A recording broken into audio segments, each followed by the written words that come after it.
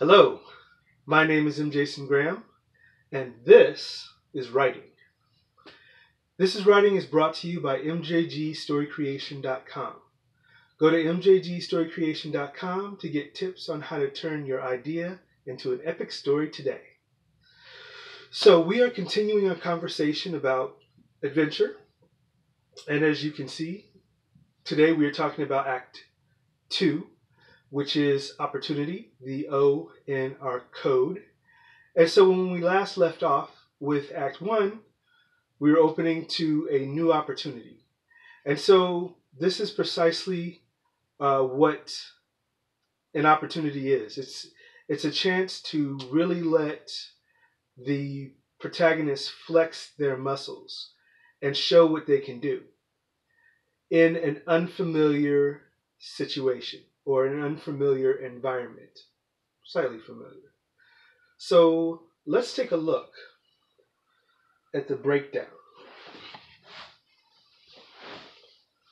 So we have our third bookend. So just like in our second bookend, when the character was essentially leaving Act 1, now we want to show the character come into this new world with the third bookend. And then we introduce new communities. Now, some people would try to draw parallels, and there's different ways of doing it. You can draw parallels between communities in Act 1 and the new ones in Act 2, or you can have the same communities in Act 2 as there were in Act 1, but now maybe because of the shift, the character has seen a different side of those communities and those foils. Like, for instance, if there's a shift and there's people who attack the house, and your mom that you thought just baked cookies, for instance, was a homemaker, she turns out to be a martial artist, and you knew nothing about that part of who she was. So that's a way of changing a community and changing a foil interaction without having to come up with something completely different. But it's generally a good idea to have some similarity between the two communities. So the first community, the stumbling block rears its ugly head immediately again. Again, it doesn't have to be something huge or big. We just need to be reminded that it's there. Second community, you get a pivotal foil. So the pivotal foil is the character that is responsible for ushering your protagonist into the aha moment. Each one of these, as we discussed, each one of these communities will have a foil, but only one of them will be a pivotal foil. So when we think about Star Wars, Obi-Wan Kenobi, Han Solo, and Leia are all foils for Luke. But since Luke wants to be a Jedi, his pivotal foil is Obi-Wan Kenobi. And it's the same thing with him, because he just thought that Obi-Wan Kenobi was just an old man. He didn't realize that he was a Jedi until after they left Act 1, after they left Tatooine. All right. And then in the interaction with the third community, that's when the antagonist is revealed. So this is the first time that your protagonist gets to see or become aware of the antagonist for the adventure. The next thing that has to happen is that, of course, he or she has to manage the stumbling block, which means it's not a solved thing. There's an antagonist, so he or she has got to get their stuff together. And then you have the conjunction, which is a shift but bigger. It is a conjunction is when the antagonist and the protagonist clash face to face. When you saw with the rivalry, the conjunction was the last thing to happen pretty much before the story was over. Here, this is happening in the middle.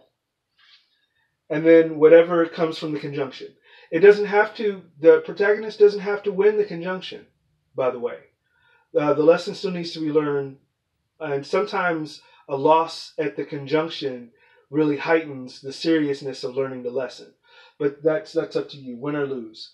But the key thing that happens after the conjunction, whatever happens, is that there's an unexpected discovery that occurs. And so this unexpected discovery is what signals to the audience and to the character that there is more to the story.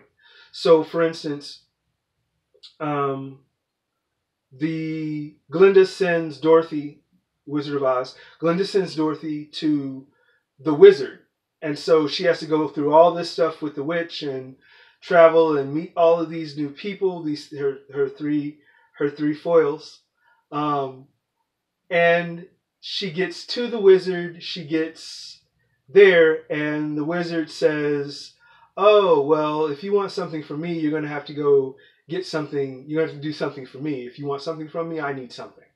That's an unexpected discovery.